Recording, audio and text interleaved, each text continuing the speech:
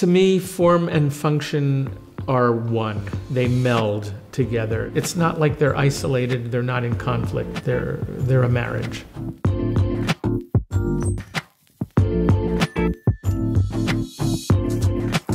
Welcome everyone, I'm Steven Ehrlich. I'm Nancy Griffin. And I'm the architect for this house, the 700 Palms house in Venice, California. This house has many influences, and it actually, in some ways, is a summation of a philosophy that I've developed called multicultural modernism. And it actually evolved a long time ago when I lived in the 1970s for 6 years in Africa. And all of those experiences led me to learn about aspects of culture that makes this house unique. And one of them is courtyards. It's very much a courtyard house. And I loved living in courtyard houses in Africa that were very sustainable because we didn't pump the rooms up with air conditioning. We actually opened up doors, had thick walls, cross ventilation, many fundamental passive solar strategies.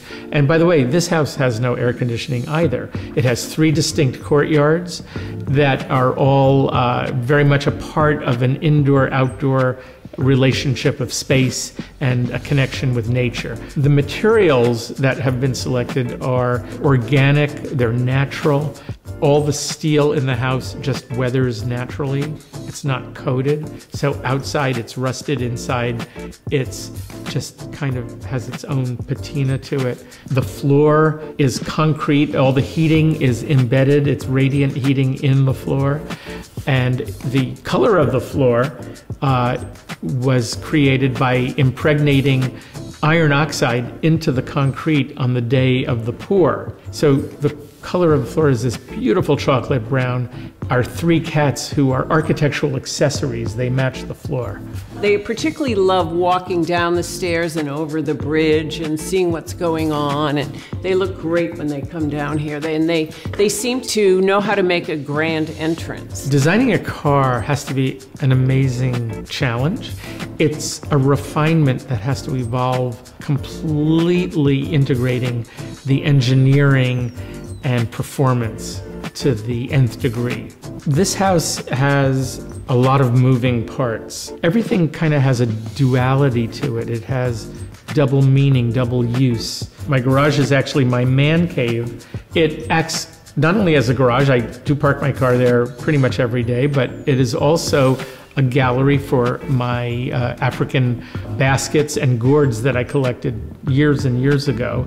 It's an extension of the courtyard. It completes the house. The pool creates an evaporative cooling. You get this very congenial, naturally cooled environment, which I love. But we also have big, huge shades on the southwestern side of the house.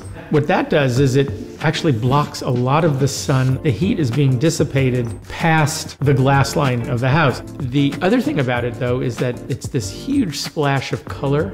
The colors were actually inspired by the souks where they dye wool in Marrakesh. It really feels like an urban refuge here. When we moved to Venice, it wasn't as busy as it is now, but this place has always just been very tranquil and quiet. For us, it's an urban oasis, and in a way, it's a place to escape. And we also love living with the art in our house, which is also a form of escape. Pretty much every artist is a friend of ours, and that creates yet again even a stronger connection to the art. The house is my transformer that I get to play with every day. So I can open, close it, shades up and down, and I'm tuning it up for the time of year, the type of weather conditions. But it's also a living, breathing organism that I get to be a part of.